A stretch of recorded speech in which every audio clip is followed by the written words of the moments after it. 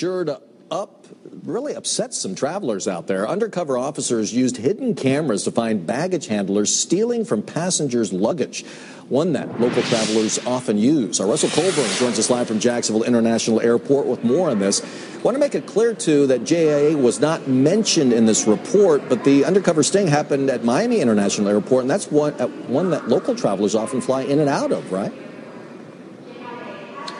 And Phil, the major hub named in that report as the worst in the country is actually JFK in New York, where flights will be leaving from here later this morning. Now, CNN obtained this video from Miami-Dade police. It shows baggage handlers stealing on planes there, caught red-handed, digging through luggage for valuables. Nationwide, the report states there have been 31,000 claims of items missing from luggage and 25,000 in just checked bags. If you think you've been a victim of this, you can follow these steps from the USA Today.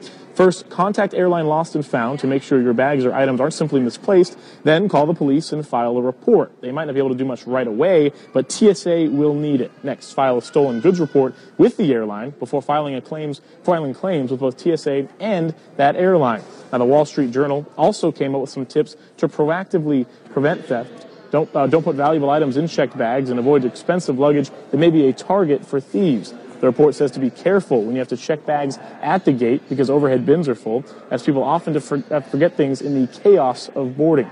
Finally, beat your belongings to baggage claim and make sure your luggage sticks out to you. Maybe tie a colorful ribbon on it so you can easily spot it. Now, you also want to inspect your items immediately when you get off your plane. Don't wait until you get to your hotel or your final destination. Now, we've also been going through a study on the airline quality, which airlines are lacking right now, and many of you as passengers' biggest beefs coming up in the next half hour of news. Reporting live inside JIA, Russell Colburn, CBS 47 Fox 30 Action News Jax.